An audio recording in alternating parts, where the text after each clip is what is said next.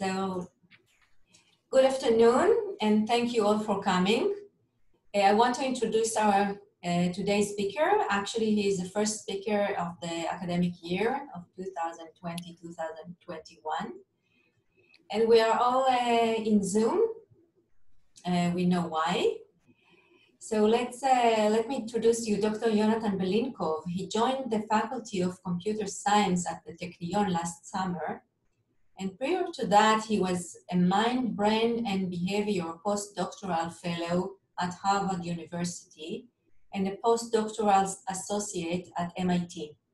He earned his PhD in computer science at MIT. Dr. Belinkov conducts research in natural language processing, focusing on issues of interpretability and robustness of automatic methods for processing human language. He is an Israeli faculty fellow as well. Yonathan, you can grab the floor. The floor is yours. Okay, thank you so much, Vered, for this nice introduction and for inviting me.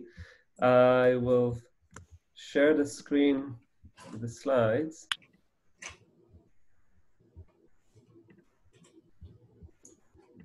Okay. Just a moment.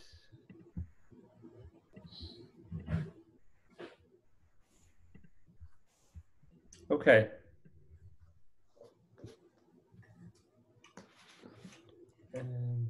So I'm managing two screens here. So hopefully I can also see you on one screen and the slides on another screen.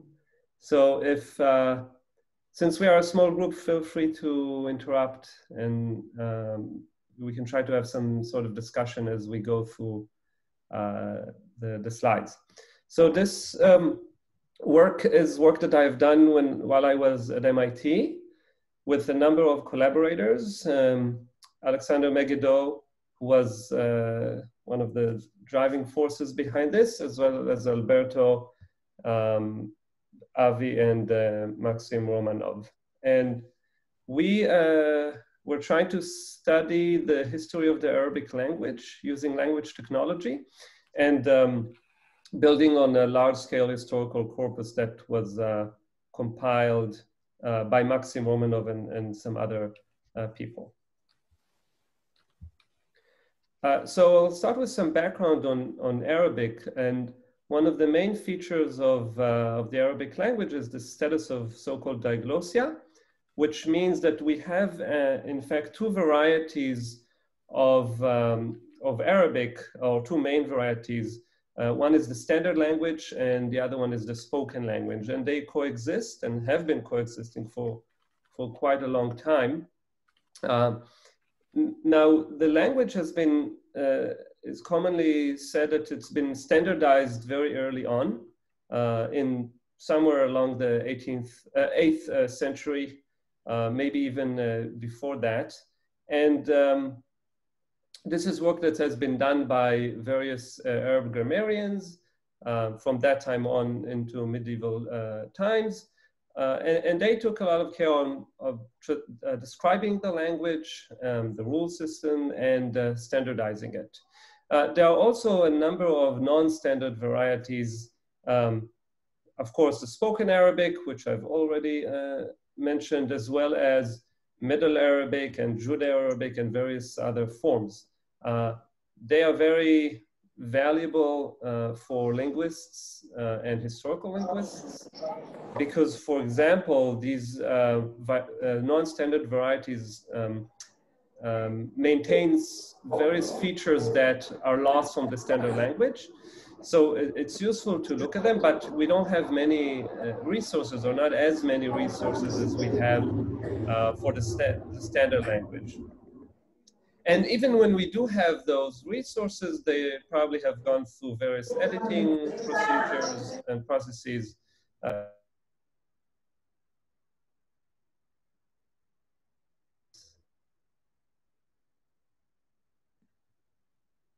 Yeah, sorry about the background noise. Okay, so in this work, we focus on the standard Arabic. So that's the first thing to note. Now, there are typically the history of the Standard Arabic is divided into two main eras or two main periods. One is the Classical Arabic and the other one is the Modern Standard Arabic, or also known as MSA. So Classical Arabic is we're commonly told it's from around the beginning of of Islam, so 7th century, up until 18th or 19th century. And Modern Standard Arabic is from that time to our days. So a typical division is this so-called division. If you are familiar with the Arabic terms, then the classical Arabic is sometimes called Fusha, and Modern Standard Arabic. Well, according to several people, there's not much difference, but research has it that there is a difference. So this is what we know, or we think we know, about the division from linguistics. And that's the main thing that we know about the history of the language. Of course, there are more potential periods and more studies. So Classical Arabic, although many people consider it fossilized and fixed, there are some studies that try to divide it into sub-periods.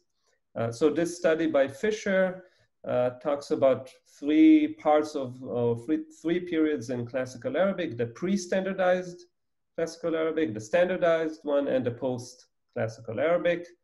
And then we still have the Modern Standard Arabic. So pre-standardized is perhaps the language of poetry and very early writings, inscriptions, or maybe other early writings, early forms of the Quran, for example. Standardized is the main bulk, or what we have most, and then post-Classical Arabic is more medieval times.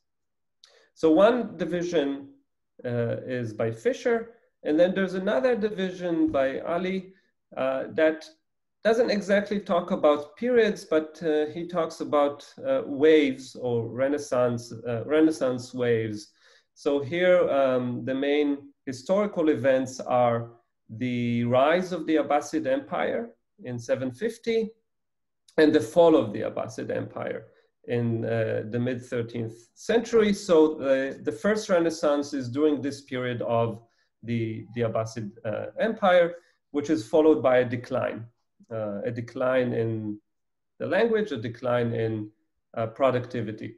And then later on, in modern times, there is a second Renaissance, which coincides with the broad division of Modern Standard Arabic. So that is the period where we have news outlets, we have technological advances, we have more contact with Europe and the West, and so the language has to accommodate and change, and there's a renaissance of language use. Okay, so two divisions. This is the two subdivisions, I would say. This is the second one. So how do these two models differ? According to the first one I showed, the Fisher's model, the standardized form of Classical Arabic starts very early. And then he views post-Classical Arabic as a development of the language. In contrast, according to Ali's model, there are significant changes during the Abbasid period, so this period of the first Renaissance. And to him, the post-Classical Arabic is the end of the Renaissance, and there's not much change or not much growth going on in that period. Okay, so what are the questions here in this work? The first question is formal written Arabic unchanging and homogeneous, or can we actually divide it into separate periods? So the common knowledge, or according to most people, is that the formal language, formal written Arabic is relatively unchanged. So it's been it's been standardized early on, and it's remained sort of in its state throughout this time. Although I've shown you that there are some people who suggest some subdivisions, but in some sense, this is a minority. So according to most people, we know that there's a classical Arabic and modern standard Arabic, but in classical Arabic, there's not much change. So can we actually divide it or find some periods in the history of the language? And what computational tools and resources do we need to answer these questions? Now we will, at least we want to make sure or verify findings against previously proposed periodizations, the ones that I've mentioned, and perhaps even find new periodizations. So here's the outline for the talk. First, I'll describe OpenITI, which is a corpus of historical Arabic texts that has been developed prior to this work and independently, but we've made extensive use and processed it in various ways. Then the two main technological issues will be how to identify instances of text reuse. So things like quotes and paraphrases and reuse text from between different documents. And the second issue is an algorithm for automatic periodization of the language. And finally, we'll go through a few other statistics about the lifespan of a word. So how long do words remain in use, and how new words are formed over time. And we'll also look at some expert linguistic periodizations and whether the data yields or supports them. So are there any questions before I move on? I have a small question. Sorry. Yonatan. Yes.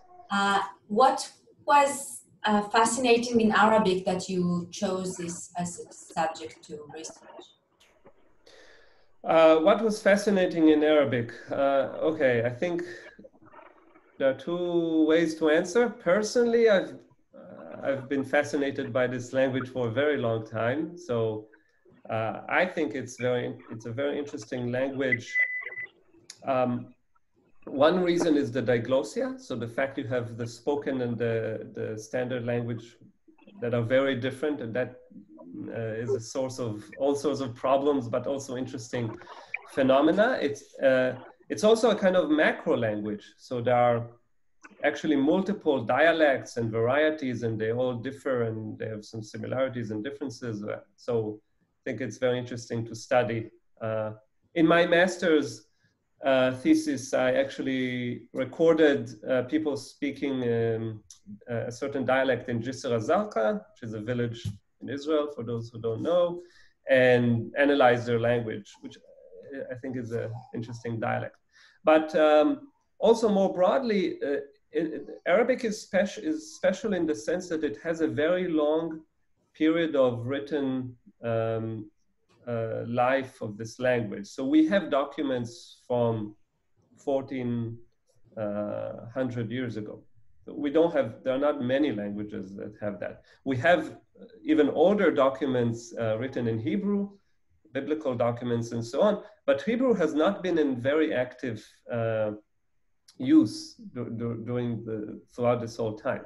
It had periods of very little use, whereas Arabic has been in very active use for a very long time. So I think it's an interesting language to study. Thanks. Okay. So let's talk about the corpus or the collection of texts. This is OpenITI. It's the Open Islamicate Text Initiative, which is a collection of a bunch of texts that are taken from various editions of books that are found online, that are freely available. So people most of them were just typed by volunteers. So people just type them and publish them online. It mostly has religious texts and literary texts. So that is a kind of there's a specific genre that is contained and covered in this corpus, so not everything is there. And there are a few metadata. So for every document, we know its title, we know the author name, and we know the date of death of the author. So we have some timing information, some date information, but it's not very, very fine-grained. We don't know exactly when the document was written, but we know who wrote it and when that person died. So we can get a rough idea of when the document was written. The corpus has two versions, the full and the core. The core removes a bunch of noise and duplicates and things like that. And so for the most part, we use the core version. And I should acknowledge Maxim Romanov and his team for doing a massive amount of work on collecting this corpus from various sources, cleaning the data, and pre-processing it, preparing it with all the metadata information. And it's all freely available online. So that's a very nice contribution. Here are some statistics. So we're showing here a histogram of counts of how many texts are found in each time period. That's on the left. And on the right, how many words we have in each time period. Now the numbers don't really matter for now. What matters is that you can see it's not balanced. So on the x-axis, there are the different time periods. You move from left to right. It's from older times to modern times. And each time period has the number of texts on the left or the number of words on the right. And it's not a balanced distribution over time. So there are some time periods where we have many more documents and many more words than other time periods. These time periods kind of make sense historically because sometime in the period of the Abbasid Empire, for example, where there were a lot of translations in libraries, we have a lot of documents. And later we have some fewer documents. And then in the modern period, well, in the modern period, we actually don't have many documents and many words. It's not that there are no documents. Of course, there are many texts written in the modern period, but remember that the corpus focuses on religious texts, and those come more from earlier times. So given this data set or this corpus, we applied a bunch of tools from natural language processing, so automatic methods for processing human language, including splitting the text into sentences, which is not a trivial problem, by the way, performing morphological segmentation, so saying for every word, what are the subcomponents or the morphemes of the word.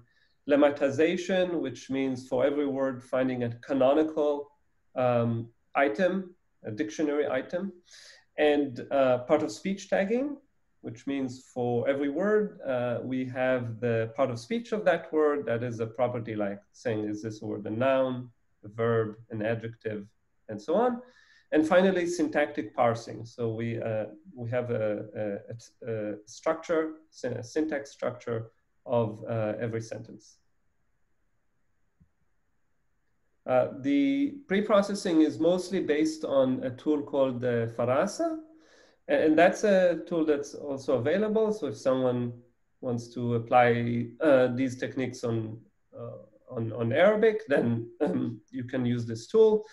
It was designed to deal with modern standard Arabic and not necessarily with older texts. So I'll remind you that we have a long time span, including many documents from classical Arabic.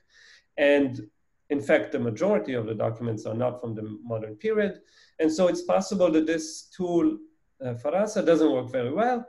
We performed a small manual evaluation, just looked at about 500 words, and we actually found it to perform quite well.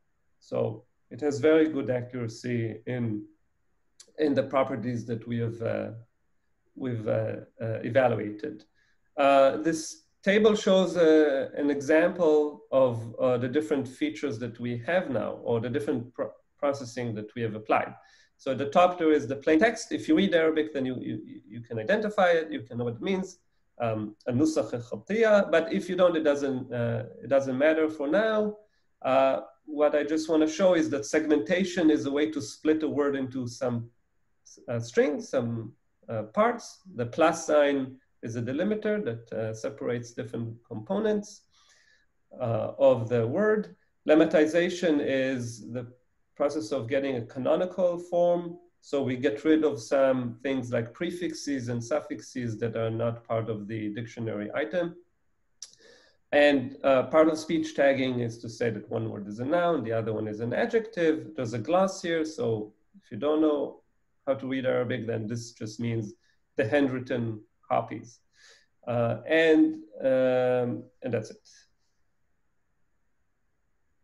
Okay, so all these procedures are pretty important for Arabic because it's a language with a rich morphology.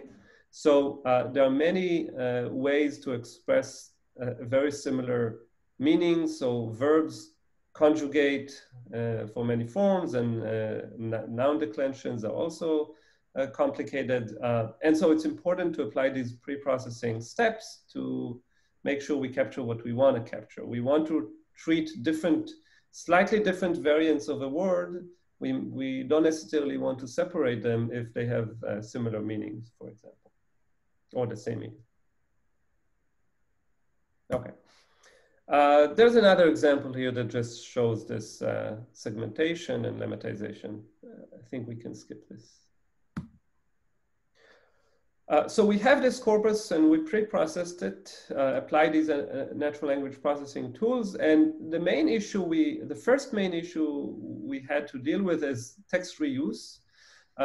It turns out that in this data set, there are many, many quotations and paraphrases. So some works and documents quote or paraphrase earlier works and documents.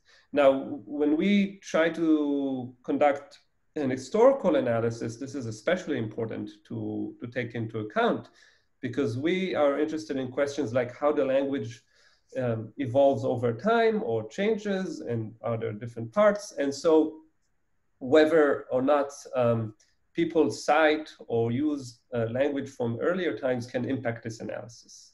So for instance, we might want to distinguish between original language use and quotations and paraphrases. Maybe original language use represents better the language of the author rather than quoting some text some document that has appeared centuries ago. So we adapted an existing algorithm for identifying text reuse that was developed for the Talmud by Avi Schmidman, who is one of my co-authors, as well as Koppel and Porat. They ran this original algorithm was developed for Hebrew and for the Talmud, and they actually ran it to identify all the matches or text reuse instances in the Talmud. Here we adapted it for this corpus of historical Arabic, and what we end up with is quite a lot of text reuse, specifically 292 million of reused words. So out of the corpus of something like 1 billion words, maybe a third are reused words. And we distinguish those to boilerplate fragments and approximate matches. Boilerplate fragments are things that are relatively short and are cited as is, and they are repeated many, many, many times. There are 230,000 such fragments. So these are things, mainly passages from or verses from the Quran, or passages from the Hadith, the oral tradition. And Hadith is like the Toshba, for those who don't know it. And Quran, well, that's known. And also various religious formulae. So we first identify those boilerplate fragments. Those are maybe interesting to study, but technically it's pretty easy to identify them because they're literally exact matches of strings. and of text. And then next, we identified approximate matches. And approximate matches have, I'll show an example in a little bit, so those might be longer, and it may not be that every word is exactly the same as the source, but there are many, many parallels in the approximate matches. Okay, so let's see examples. This is what we call a boilerplate fragment. So this is an example that appears literally as it is many, many times in the corpus. And I'm not going to read the example now, but if you read either the Arabic or the English, you will see that it talks about someone telling someone else, telling someone else, telling someone else, and so on. So this is known as a chain of transmission. That's used in the hadith or the oral tradition for narrating or given credible sources for certain stories. This is also found in Jewish sources. Those appear many, many times, but they might not be super interesting for us when we try to study periodization. Still, it may be useful, and one of our Alex, who is a historical linguist, is actually quite interested in them. So that's a boilerplate because it just repeats many, many times exactly as it is. Perhaps more interesting and definitely more challenging is the approximate matches. So here I'm showing a source or an original text and a reused version of that. And in red are the parts that changed. So you can see most of the text, most of this sentence actually stays the same. It's in black, but a few words change, and it's really like a minor paraphrase. But still, it's quite clear that this is a reused example, a paraphrase or a quote, if you will, an approximate quote. So we would like to identify those, and the text reuse algorithm that we use can identify these approximate matches. Okay. So any questions before I move on to the periodization work?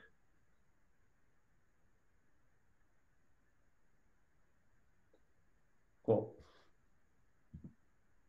Okay, so our main task is this automatic periodization, and what do we have?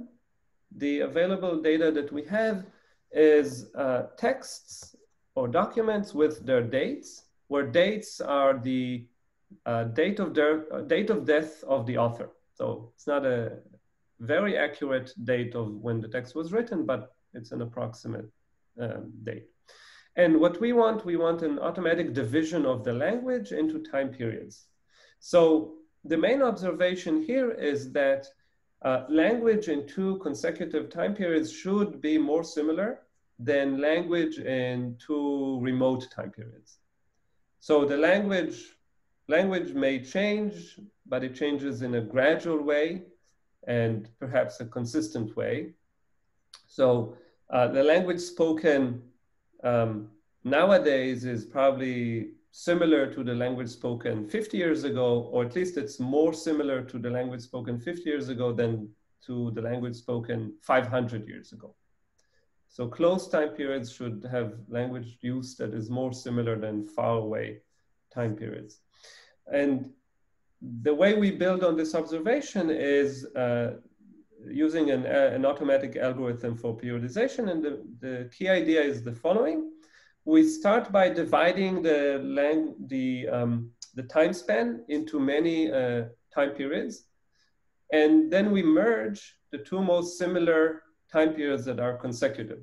So we look for every two consecutive time periods, and we merge the two most similar ones. And then we merge the next two most similar time periods, and so on. Well, let me show you an example to make this clear. So imagine that this is an illustration, okay? So imagine that we have 10 time periods. Maybe each time period is something like a century, so 100 years. and 100 years of language use. And for each time period, we have all the documents that were written in that time period. So we start with those 10 time periods, and we look at the first two, and we ask how similar they are. And then we look at the next two and ask how similar they are, and how similar the next two are, and so on. We need to have some way to decide how similar two time periods are, which I will explain in a little bit. But for now, trust me that we have some way to say how similar two time periods are, okay? So perhaps we found that the most similar two time periods are number 7 and 8, okay? So given this, we merge them. So we now have a new time period, the time period corresponding to what used to be 7 and 8, and the rest of the periods are still the same. And we know we can ask how similar they are, and we can also ask how similar the new time period is, this merged 7-8 period, to what comes before it and what comes after it. So again, we ask how similar it is. And maybe we found that this time the most similar pair was the 7-8 time period and the time period 9. So we merged that, and now we have a 7-8-9 time period. And again, we'll ask how similar that is to the next time period and to what comes before that. And maybe it's most similar to time period 10, so we merge this, and so on. We ask how similar that is. Maybe now we found that the most similar is time periods 3 and 4, so we merge that. We ask how similar the merged one is to the other ones, and we continue. So I'll just go through this. We find another one that's most similar, and now we have time period 1, 2, 3, 4. We ask how similar that is. Now we find that 5 and 6 are the most similar, and we ask how similar that is to the merged ones. And finally, we end up with this tree structure, also known as a dendrogram. Okay, so that's showing us which are the most similar time periods at each point in time, and how we've merged all of them. And perhaps we don't really care about this process, so I've removed some information. But now we have this dendrogram, or this tree structure, over all the original time periods. Okay, so what does that tell us? Well, given this dendrogram, the structure, we can identify certain structure or certain groups in all the time periods. For instance, you may see that there are actually two broad groups or clusters of time periods. The first 4 time periods on the left are merged together first. All the rest are merged separately, and only after these two are merged independently, then everything is merged together. Or in other words, time periods 1, 2, 3, 4 are more similar to one another than to the time periods 5, 6, 7, 8, 9, 10. Okay, so that's a way to show us periods or groups of periods. We can even look at the finer grain resolution. So here we actually see that 5, 6 are very similar, but 7, 8, 9, 10 are grouped separately, and only then we have 5, 6 grouped with 7, 8, 9, 10. So maybe there are 3 time periods, depending on how low resolution, how low do we want to look, or at which resolution we want to examine this. So is that clear? Because next I'm going to say what is similar. I didn't define it, but first I want to make sure we understand the algorithm of merging and coming up with this periodization. I see some nods. Maybe just a question. Yeah. Can you hear me? Hi. Yeah. So I'm wondering the similarity of, let's say in this example that you gave, between 8 and 9 and 2 and 3. From this dendrogram, it looks like it's the same level of or degree of similarity. But actually, in the way that you showed it, it's actually not as similar, right? Because it only appeared later. Shouldn't it have been higher in the the connecting line? Yeah, that's true. I mean, the height of the lines in this is not indicative of the actual number. So this is more of an illustration here. Okay, but there are dendrograms where they are informative, right? Yes, okay. Absolutely. And in fact, in the ones that I will show in the results, they are informative. Cool. So here it's more like a sketch or an illustration. So what matters is what is grouped with what, and not necessarily how high or low the lines are. Yeah, that's a good point. We have one more question, Frederick. Yeah, Yonatan, just for the sake of clarity, I'm not sure if I missed a point about the criteria for similarity. I mean, you pointed out that you have, the sentence splitting, morphological segmentation, lemmatization, POS tagging, and so on, and syntactic parsing. But so, what exactly are the criteria for similarity, and do you quantify them in any way? Yeah. Okay. So the next slide is about how we define similarity, how we measure similarity. Okay. so I will come to that. Yeah. Okay, so let's move on to that. So that's the point. How do we measure similarity? So the key idea is to get some geometric interpretation of words. Where by geometric, what I mean is that similar words in terms of meaning are just close to one another when we place them on some space. Or in this case, I'm giving an example of a bunch of words, and you can notice that some words are similar in their meaning, and they're also close together, just when you look at them on the screen. So the words on the left, the words dog, cat, and bird, they're all animals, and they are close together. The words Friday and Tuesday are close together. They are all they are the days of the week, and we have various words that relate to walking and running and jogging, and they are also all close together. So I highlighted them in these circles just to show. But in fact, what we have is this. We don't have those circles. But these are known as word embeddings. This is just some fancy way to say it's a geometric representation of words where you can plot them on the screen. Mathematically, these are vectors, if you know them, high dimensional. So they are not just in 2D as we see here on the screen, but they are maybe in a 100 dimensional space or 300 dimensional space. But the key idea is to rely on these words, on these word representations or word embeddings, where similar words in terms of meaning are close to one another in terms of geometry. Now, I will show what we do with them.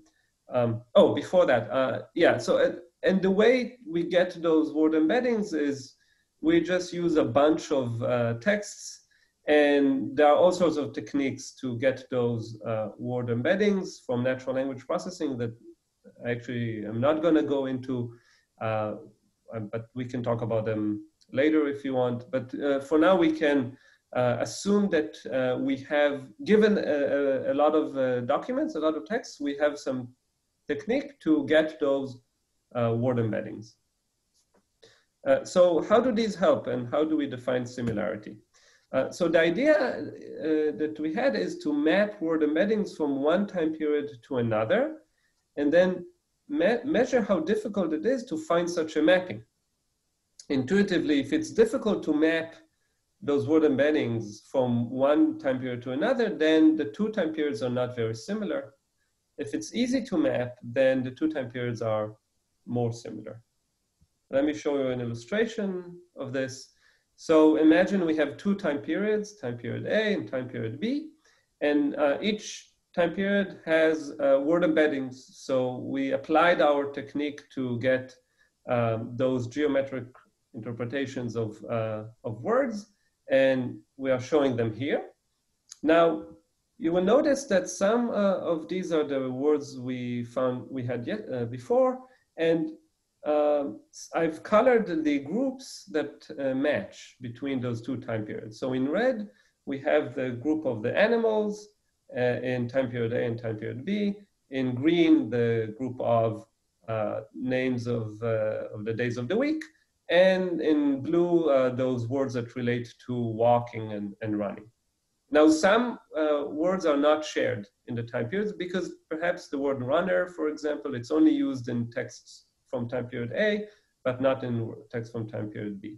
And the word rush is only used in time period B, but not in time period A. So we will just ignore these words for simplicity. Now, can I ask something? Sorry. Yes. Yes. Sorry to interrupt. When you say map word embeddings from one period to another, do you mean map the geometry or actually take the word bird and match it to the word bird? Yeah, very good question. So what I mean is map the geometry. So we know that, or we assume that the word bird is the word bird. It's just the same word, but it's used in different time periods in different ways. So the words stay this, you're still keeping the same points to the same points. You're not checking whether there's another word that could correspond to the same place or position as bird. Right. What I do is, maybe I can show an illustration of this. We ignore those words. And what I do is I check how to move or rotate this such that one group is mapped to another group. So mathematically, this is, each time period is represented by some matrix of these word embeddings, and we can rotate this matrix such that the words are mapped onto the same words, but in a different time period. So it's, we're trying to change the geometry of one time period to match the geometry of a different time period based on the same words that are shared in the time periods.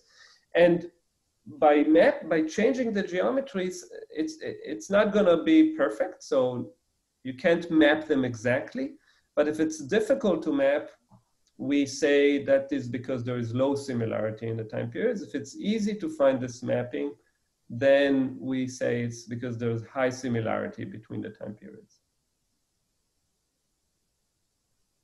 Does that make sense? Cool. Yeah, and so we map, this mapping is meant to align the word embeddings from one time period to another time period. Of course, the alignment is not going to be perfect. You can see already in those circles that I've drawn that it's not perfect. They kind of, there's a small mismatch. And if the alignment is very good, then that means that there is a high similarity. If it's not so good, it means there is a low similarity. And can I ask a question, Yonatan? Yes. Regarding the leftovers, the purple arrows, Right. these are quite important for similarity or not similarity, aren't they? They could be. They could be important. We haven't really considered how they impact this, so we kind of just threw them away to make this simpler. Yeah. Okay. But I agreed. It could have an impact, and one could simulate a test to imagine that some of them are not there, and then throw away some words and repeat this procedure and see what happens, and is it robust to throwing away words or not? But we haven't really done any of that. Okay, so this procedure gives us a measure of similarity that we then plug into the automatic periodization algorithm, this. So we ask how similar. By how similar, what I mean is, suppose we have word embeddings from two time periods, and we do the mapping, and we measure how far we are from the correct one, so how bad or good the mapping is, and that's how similar we think the two time periods are. Okay.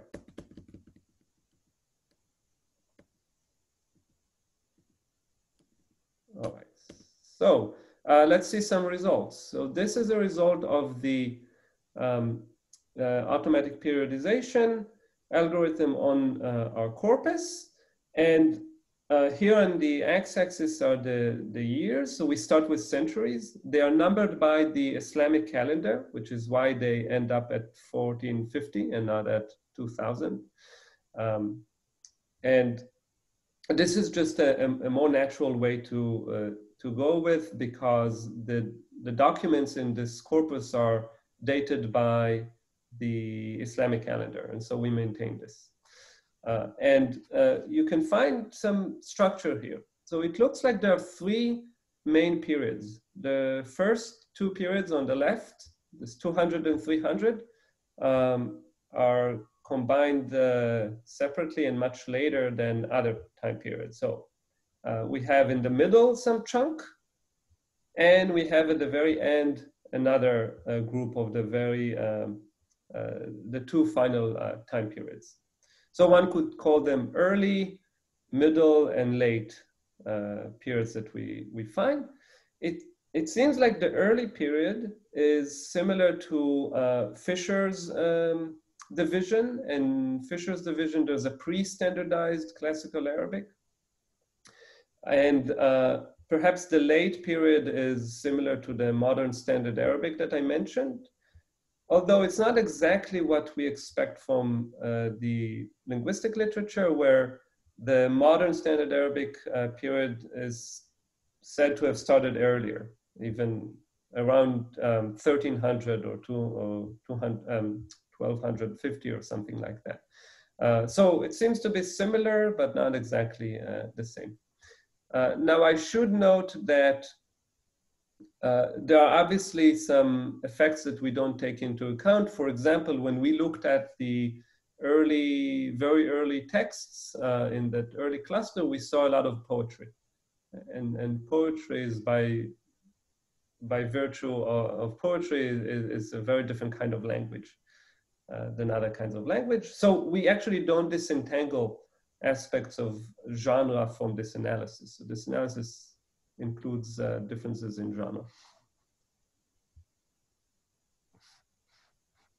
Okay, so that's the main result. And next, we would like to see what's the effect of text reuse. I've mentioned before that reusing text could impact periodization. So what we did is we took the text reuse detection results and we removed all the instances of reused text. That means that if we found that the text has been reused several times, we only keep the earliest time it appears in the corpus and we throw out everything else, assuming that everything else is just reusing the earlier time point. So we get some unreused text, unreused corpus. And what does that look like? This is the periodization without reuse. And what we can see here is more sub-periods in the, well, first there is perhaps a clearer separation of early and late periods than before, and even a further subdivision inside the classical Arabic period. So I'm showing here, there seems to be this group between 500 and 800, and another group between 900 and 1300. This perhaps corresponds to the Abbasid Empire.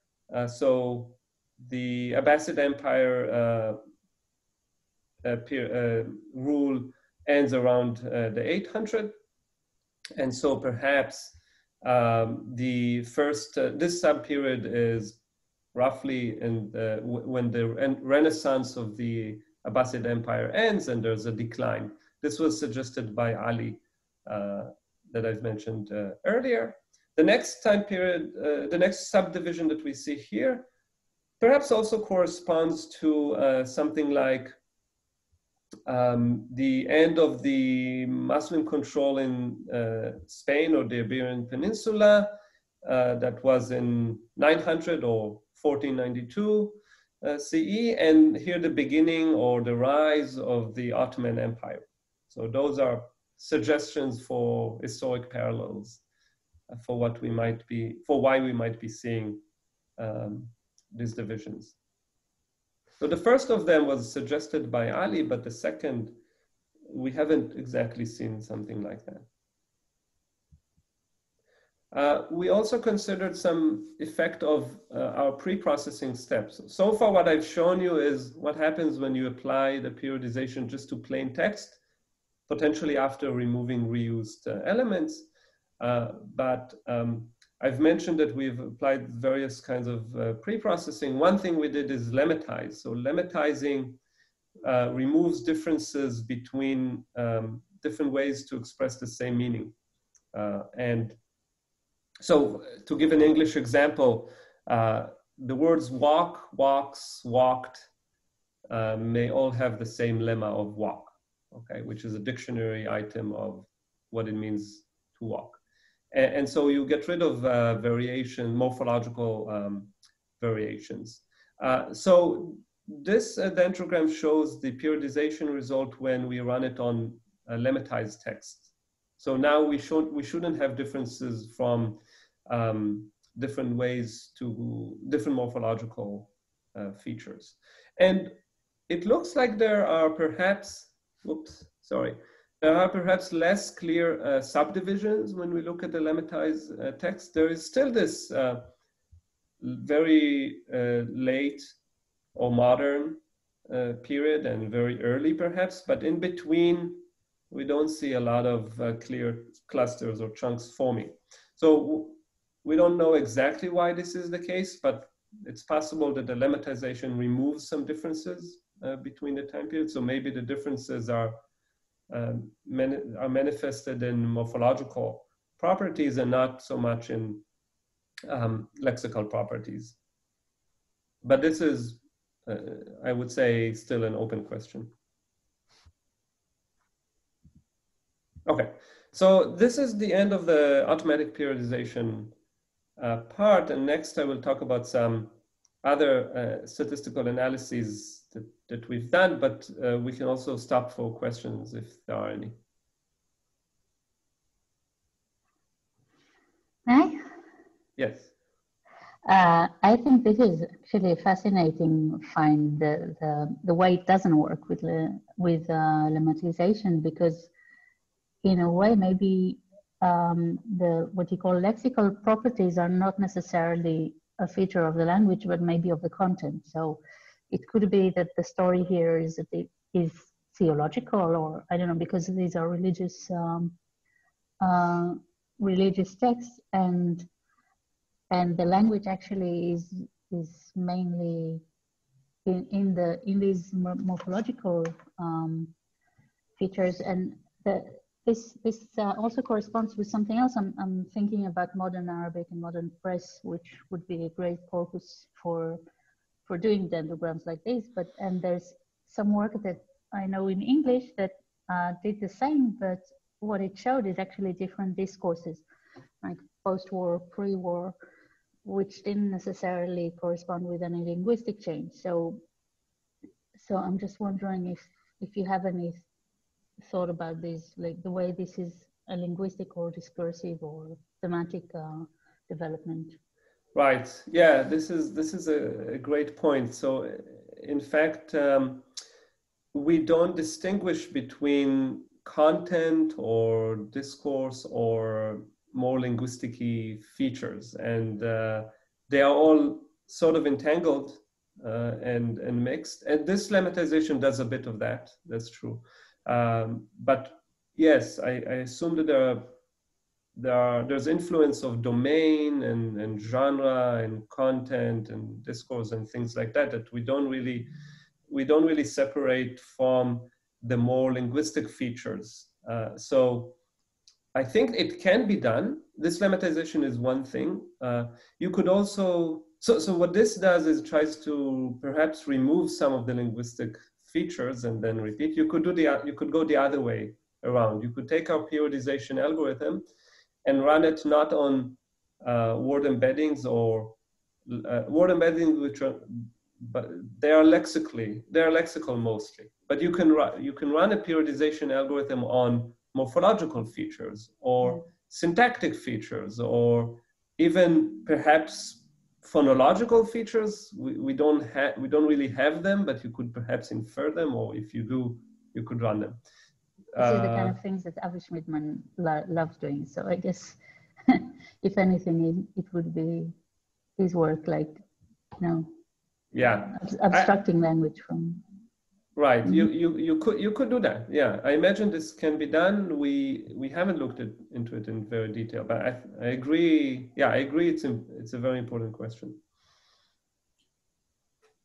Jonathan, is a lemmatization process also breaks boundaries between part of speech, like walking should be only verbs, or does it merge also verbs and adverbs? No, it keeps them separated. It doesn't merge them. So another way to say it is that it's only taking into account inflectional morphology and not derivational morphology. Okay, that's a question. Thank you. Yeah. Okay. Sorry.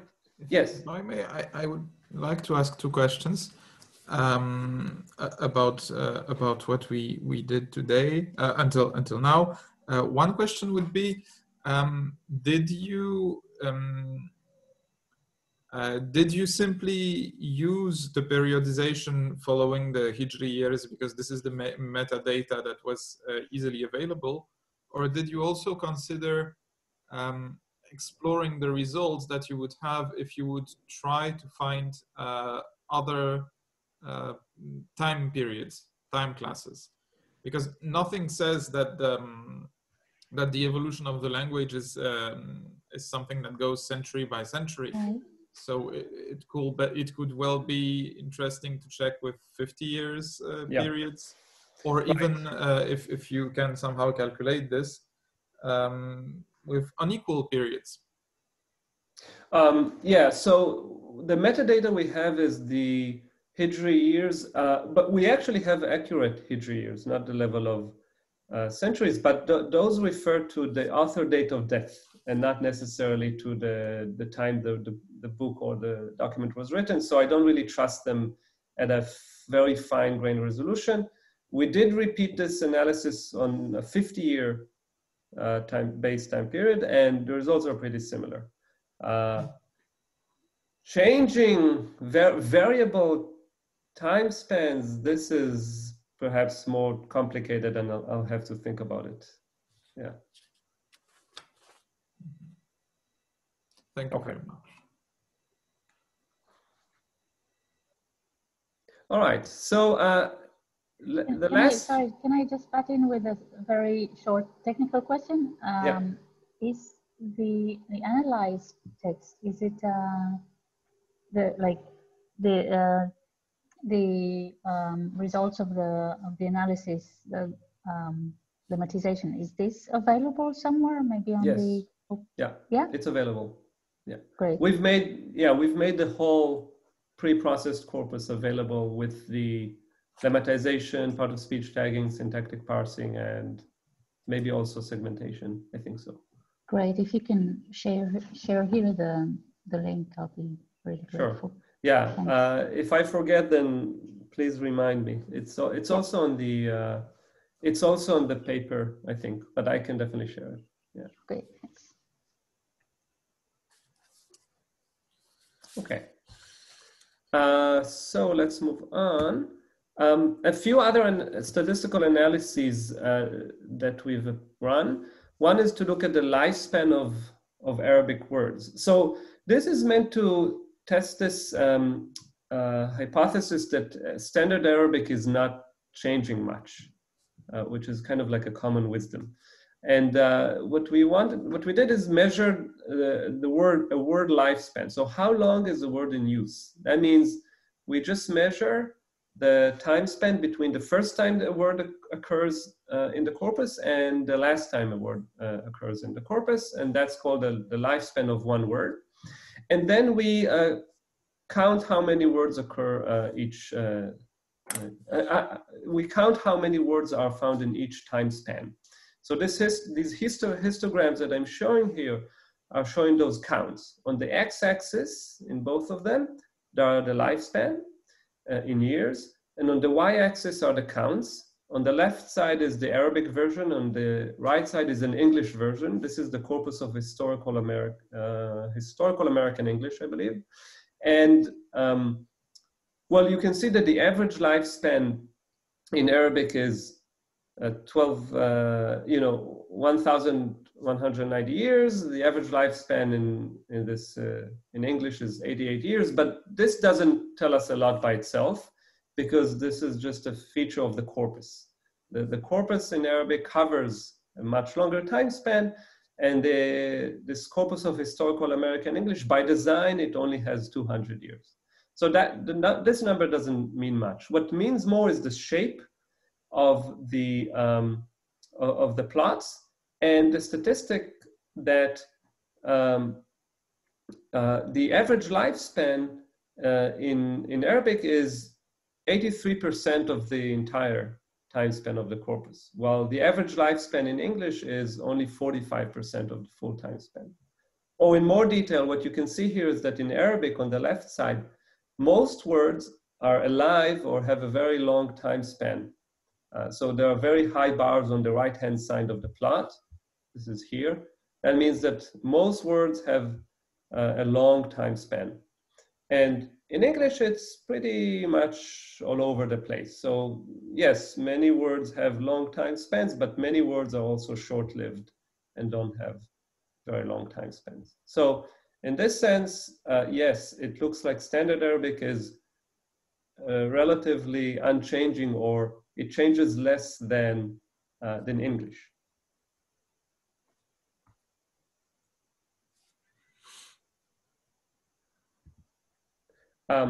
Kind of similar to that is to count how many words, how many new words are introduced, appear over time. So there's some claim that modern Standard Arabic introduced many new words. And intuitively, it would make sense if you think of modern Standard Arabic, that's from the last 200 years or so. There have been a lot of technological advances, social changes in the Arabic-speaking world, and so on. So perhaps the modern era should have brought new words. Is that correct? Here is a plot showing how many new words are added as a percentage of the total words. And here we work with lemmas. So we start from the beginning of the corpus on the left, and we move to the end of the time span on the right. So when we reach the end, we've covered all the words. That means the fraction of words that we've seen is 1, because we've seen all the words. And what we see here is that early on, there are a lot of new words introduced. That is kind of by design. You look at more and more text, you see more and more words.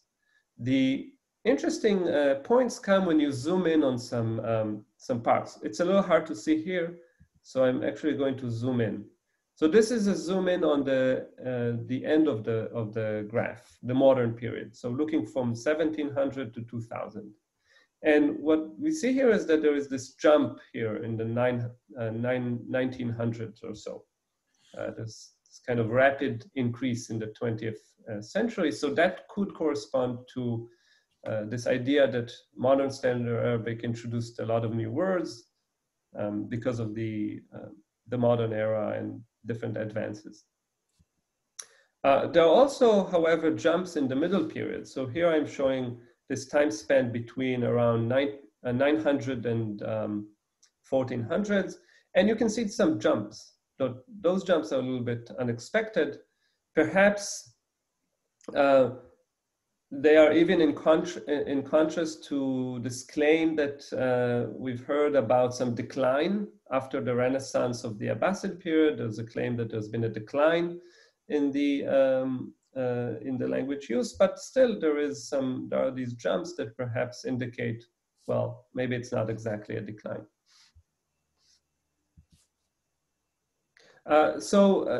Did we verify previous periodizations? There is this claim of pre-standardized classical Arabic and standardized classical Arabic.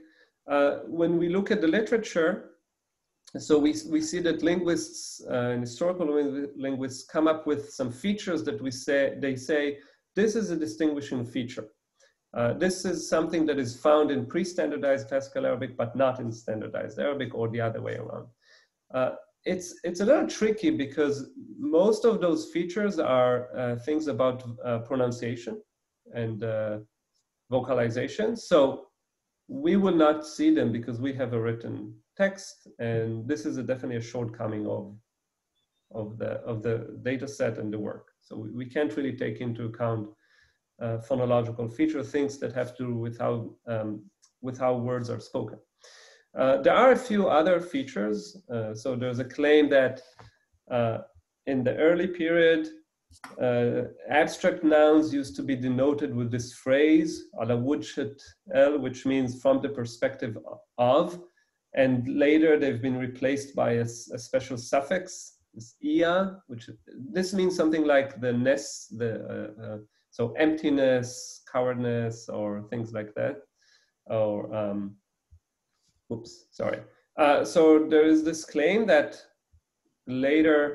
early we used to have this phrase, and later it was replaced by a certain suffix. It's hard for us to provide evidence because there are actually very few instances of this phrase that is said to be very early, but those instances are late. They come in later periods. So, but because there are so few, I don't think we can draw very strong conclusions from this. And there are also certain words that are said to be used. So in post-standardized classical Arabic, supposedly we have more use of a certain verb, of various verbs like aidan, which means also, or certain adjectives of relations that end with the suffix ani. So these are things that appear here if you read them. If not, that's fine. We've looked at those. We see the verb aidan, the adverb, but we see it all over the place, and even in early texts. So it doesn't really correspond to what we think is a post-standardized classical Arabic. As to these adjectives of the form ani, we see some increase in usage. This is this black line here. It's very noisy. There is some increase, so maybe it indicates a later kind of language use, although we see it even before what the literature says it should appear.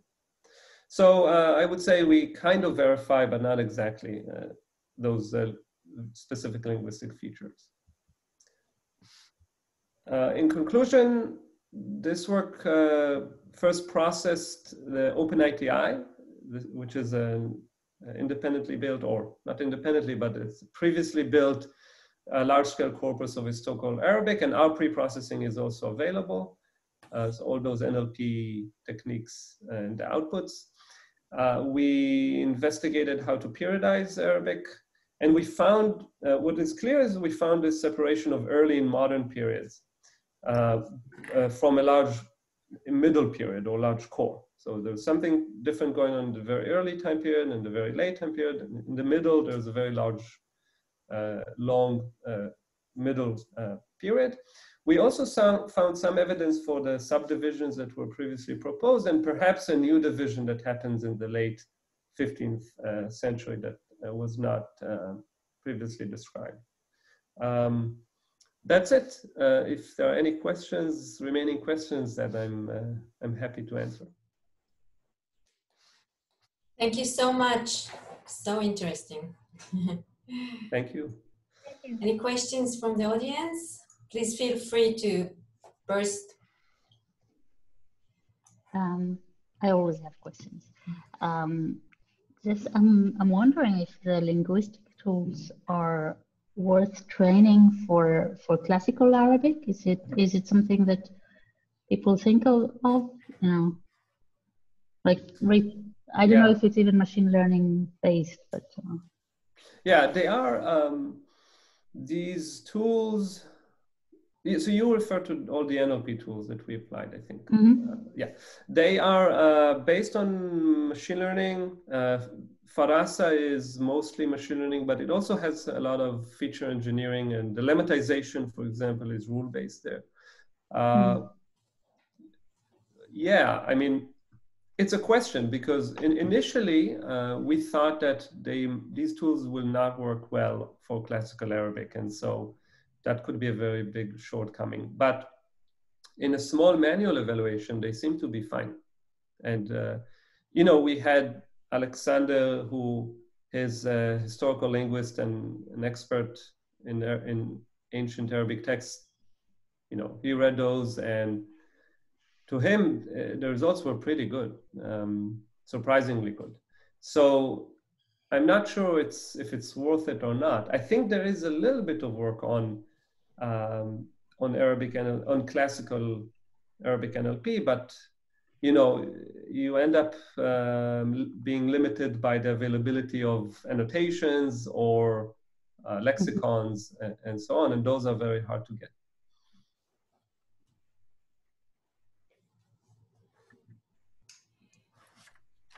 So if there are no more questions, Yonatan, it was really fascinating. Frederick, yes? Yeah, I have a short question. I mean, you pointed out that the so I'm talking to the screen. You pointed out that the corpus is quite diverse, but there's mostly religious texts, of course, available. And have you done such an evaluation just based on one genre? Have you done that also? No, we have not. So I guess you could. So, I mean, yeah, right. Just filter out those. Well, to just have an idea of whether it's genre by genre or it's a general thing. Yeah. No, I understand. I think that's a good idea. There are all sorts of religious texts, but you know, there's Hadith and Quran, and there's also a lot of adab there. Yeah. So there are different things. We could just focus on one of them and repeat the study and see if the results are consistent. I think we haven't done that, but that's a good suggestion. Yeah, I mean, let me know. Or maybe I'll write you later, and maybe you can let me know whenever you do some specific analysis. I mean, sure. And the data is there, so it's also possible if you're interested to take it and do something like that. I think it's possible. Okay, thank you. Thanks. It was a very interesting talk. Thank you. Thank you. Jan, you want to ask? Thank you. I don't know how much time we still have, but I'll try to be brief. Thank you for your very interesting talk. This is the kind of, it answers a lot of questions I had about the OpenIT corpus and how it is used. I'm myself not working on Arabic, but I'm trying to do some textual analysis with a Persian text. So I have some of somehow similar questions, and I don't know if you will want to continue on this corpus, but one of the things that might point out to the specificity of some texts would be to check whether the Arabic of non-Arabic authors is different. Because you would have a lot of texts that were written by people from all around. Especially in the modern times, because Arabic was still was of course the main language for legal and religious texts, both in the Safavid Empire and the Ottoman Empire, and most of the authors knew Arabic very well. But still, they might have a different use of it. And there is actually some historical texts about it, about, for example, Persian scholars trying very hard to write good Arabic and failing. Failing to imitate the style. So I wondered whether you had done it or whether you would, because I would be very interesting to hear some more about that. And another thing that I was thinking of, when you had a short comparison between what you found and the lifespan of words, maybe a more interesting comparison would be with a language that had a status of a language of religion in another cultural context. So maybe the comparison with Latin would be more fruitful than the comparison with English. Yeah. For the reason that, at least in Europe, if someone quotes the Bible, they will quote it in Latin for a very long time. You could also try it in Greek. I have no knowledge of the Hebrew traditions, so I will not comment on that, but probably something could be done. And as to the last division in the late 15th century, that would correlate with the time divisions that are being used or pushed forward by at least part of the historical community working on Islamic intellectual history. So there is that idea that the split by the end of the Abbasid Empire is a very important symbolic one, but that it is maybe less effective than the split that you actually see in the data in the late 15th century. Because in one of your first charts, we can see that there's actually a huge production when it comes to words, not to the amount of text, but to words, after the Abbasid fall, but before the 15th century. If I remember well, that was one of your first charts. Yeah. So, I mean, your results just fit perfectly with what I know from my field. So, that's great to hear. And if you can share with me maybe separately a reference to these results from intellectual history, then that would be great. So it would be good to relate to that. I could probably send you to someone who knows better, because it's just something I heard. That's fine. As to the first 2 points, so regarding Persian, first, you probably know that OpenITI also has Persian texts. So that's one issue. About non-Arabic speaking authors who write in Arabic, that's a huge question. You know, from the very early days of Arabic use, from Sibawayhi and in early days, it was an issue of people who are not Arabs coming in and learning the language and supposedly corrupting the language, quote unquote. That has always been an issue with Arabic. We don't really take this into account, but one could, if you had a characterization of the authors, I imagine you would. But that sounds like a pretty big deal. There are many, many authors there. So finding for each of them their identity sounds like a lot of work. And finally, the comparison to English, I agree, Latin may be a better language, although Latin, and in fact, Latin is often compared to Arabic by historical linguists. I heard this comparison before. But Latin has not been a living, active language for as long as Arabic has. I mean, it has remained more of like a scripture language as far as I know for many years. So there's a difficult point there. I'm not quite sure about that last point, because as far as I remember also, of course, Latin has remained somehow living, or at least spoken language, until the 17th century, basically until we start working as until in Europe philology takes hold. Latin is taught as a spoken language to any person who has an advanced religious education. So of course it's not anyone's native language. Yeah, that's for sure. Yeah. But I wouldn't be so. Well, never mind. You get my point. But I think it's a fair point. It's a fair point, and I mean, that's an interesting idea. Yeah. Okay. Thank you. Thank you very much.